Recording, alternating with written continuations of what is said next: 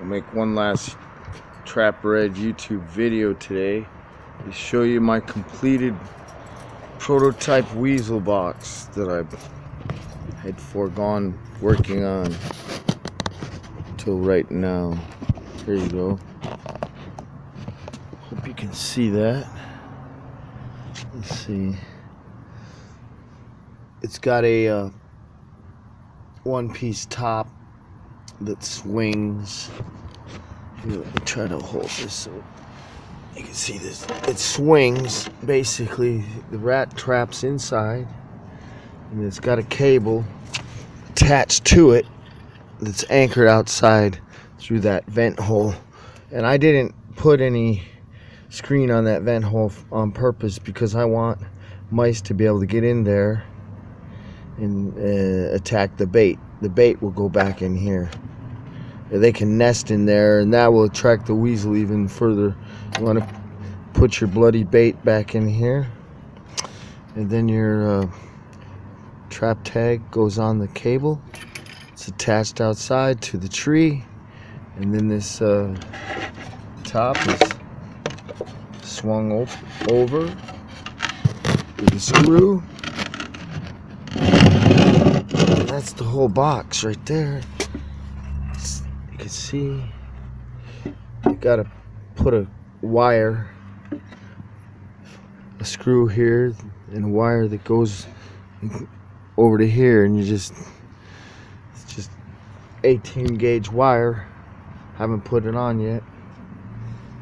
And anyways, I don't want to get my finger in there. So you can see all the way through the box to the hole through the other side, the vent hole, and the trap just sets inside, and that's it. You've got 7 screws in the front,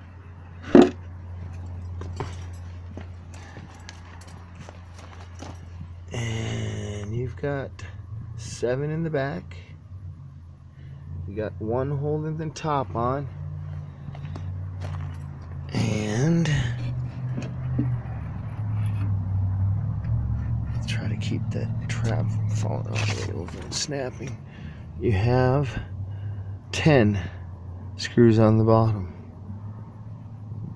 of this Weasel Box. Now, this can be hung up, like I says, vertically. Just want them to be able to mount. If you're going to operate it vertically, what you're going to want to do, you're probably going to want to put this trigger system a little different, which can be easily accomplished. I'll show you.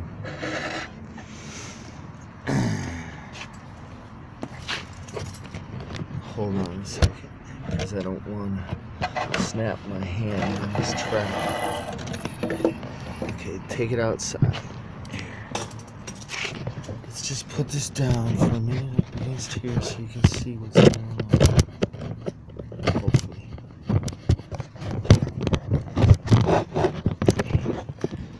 This juggling operation is what it is. Okay, so you've got this basically live loaded trap now. It's dangerous. Grab it, snap it. You're going to take your trigger mechanism. If you want to run this plate vertically, the best way to do it's right here, like this. Then you attach it like such. Okay, now it's set up for vertical operation. What you're going to want to do is put this in here, down, and I'll tip this box up so you can see it. See?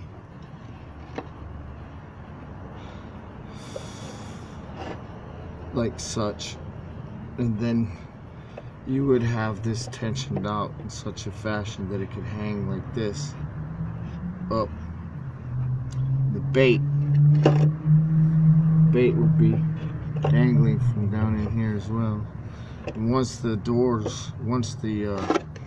cover's closed, of course,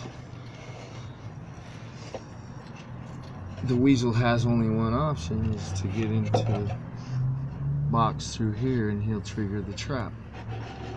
So that's how that pretty much will work. You could hang it up in the tree like this, or on a leaning pole. Leaning pole sets are good, like such. You know, just we'll wire it on a leaning pole.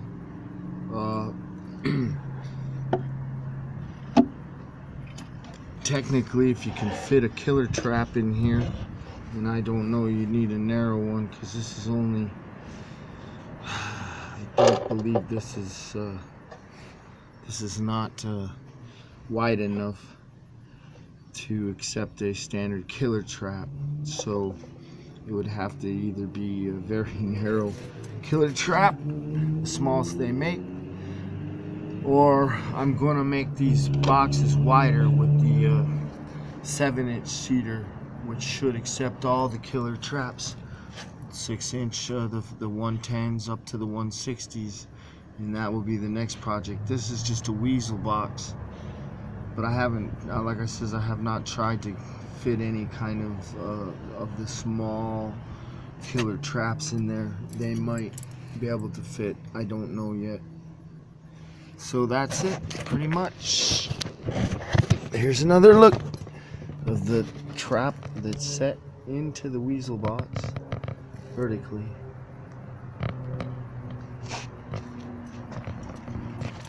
Here's a picture from a different angle. Okay, so I get further along on this project, I'll get back with you. This is Trapper 8, another YouTube video.